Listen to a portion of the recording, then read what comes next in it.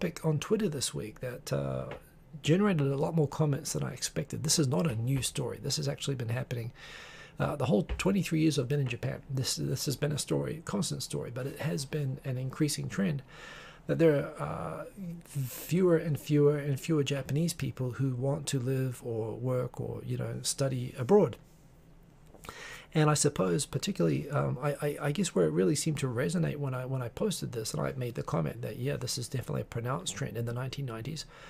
Maybe it was partly my perception of the world. I lived in New Zealand and I associated with a lot of Japanese who studied abroad. And when I first came to Japan, all the Japanese that I knew were people who had studied abroad. So my social surroundings were also surrounded by a lot of Japanese people who had gone overseas to go and do university and come back to Japan.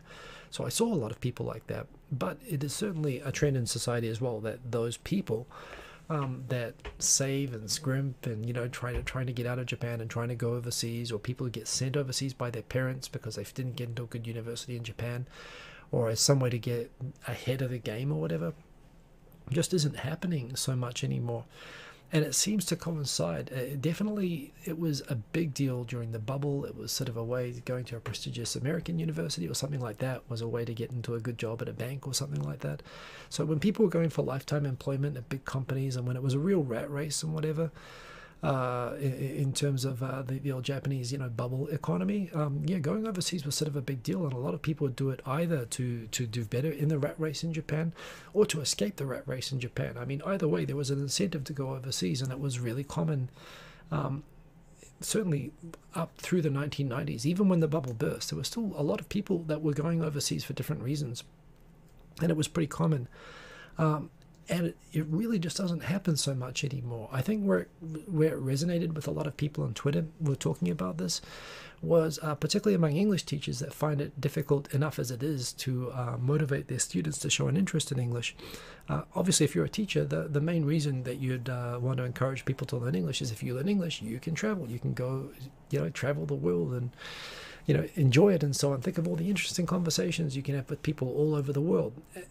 And as much as you'd want to say that to excite people and motivate people, of course, it's hard when the subject's being rammed down the throat, like the same as math or, history or geometry or something like that. It's something that kids are forced to do. They're not given the option to choose to do it. So, keeping them motivated is hard to do. And, it's even harder when the students have no aspiration at all to actually use the language and are totally demotivated from going abroad. And there was lots of comments reacting to the story on Twitter talking about, students, it's the education system that crushes their spirits, and that's why they don't want to go overseas. And I thought, well, yeah, maybe, but at the same time, I don't think the education system is any less crushing now than it was during the 1980s and 90s. In fact, if anything, it's probably gotten better. But so I'm sure that's a part of it, but it's obviously not the reason. Different theories came up, and my amateur psychology theory on it is, well, one, the obvious benefits of going abroad for the idea of getting ahead and coming back haven't played out so much anymore.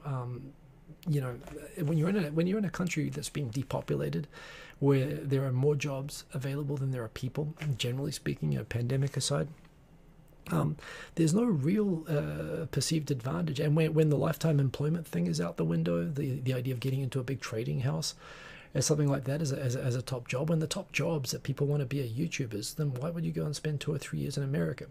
There's no advantage to that.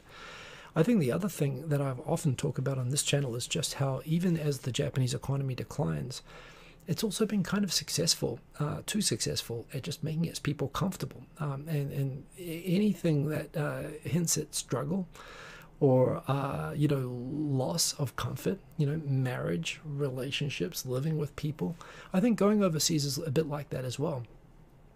People just have very comfortable, settled lives where, it just adds trouble and complication with no clear benefit that people can see. Now, obviously, here as an immigrant myself, of course, I think there are benefits to going overseas. In fact, I remember I used to have the idea that instead of, if Japan's considering bringing back conscription, which I'd read about, I'd sometimes say, rather than conscription, where you have to pay to feed, clothe, give salaries to people or whatever for the period of the military service, 2 or 3 years, pay for them to go overseas for 2 to 3 years. Pay them a salary. Pay their living costs overseas. You'll have a better educated, more worldly population that will do better. For the same cost, you'll actually get better money back, better value for your money spent on sending people away than having them serve in military service.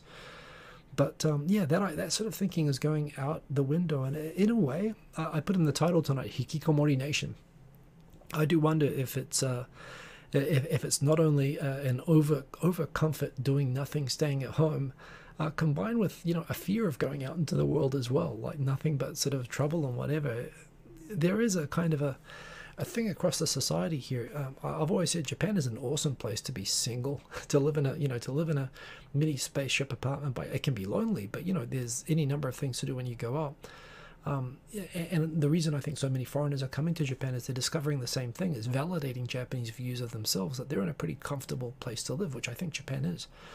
But at the same time, it's obviously not in Japan's long-term interest to have people that are not engaged or understanding or motivated to understand the rest of the world. So it is a troublesome trend, which I do think the government should actually, as a matter of policy, try to reverse.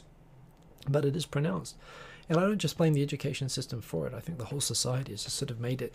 It's just become a very comfortable house to stay at home and never leave. The whole country's just become like a bit of a shut-in sort of a culture, is my take on it.